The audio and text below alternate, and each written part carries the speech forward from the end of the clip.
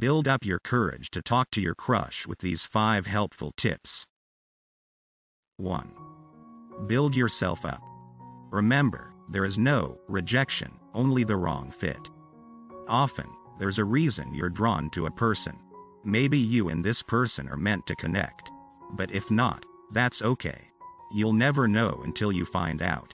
If you are nervous, you're putting the hottie on a pedestal. If so, you need to get right up there on the pedestal with them. Rather than feeling less than, remind yourself that you are a catch and think of your best qualities. For all you know, you're tailor-made for this person, and that hottie may have been looking for someone just like you.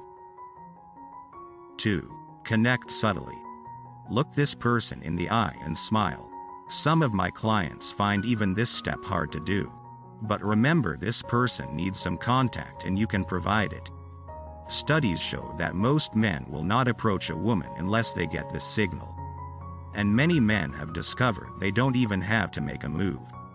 When they first connect with their eyes and their energy, women come to them. 3. Be genuine.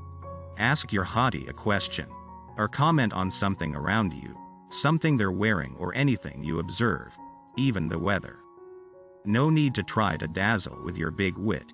Just engage with this person in casual conversation.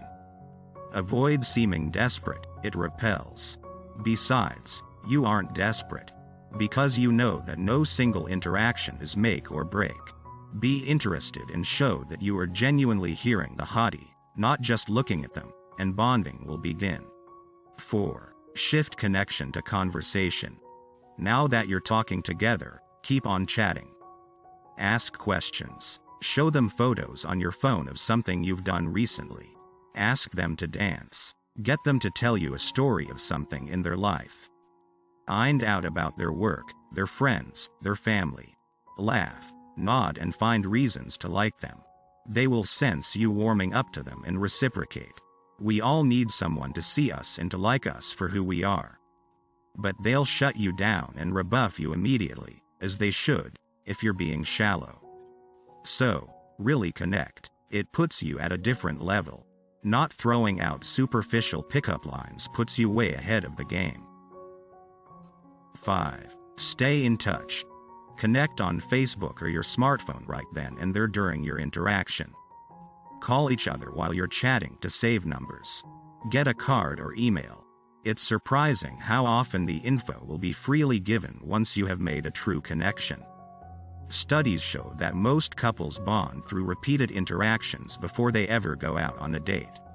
So notice their patterns, try to run into them regularly, or exchange texts on a consistent basis. Attraction levels vary wildly as you get to know someone.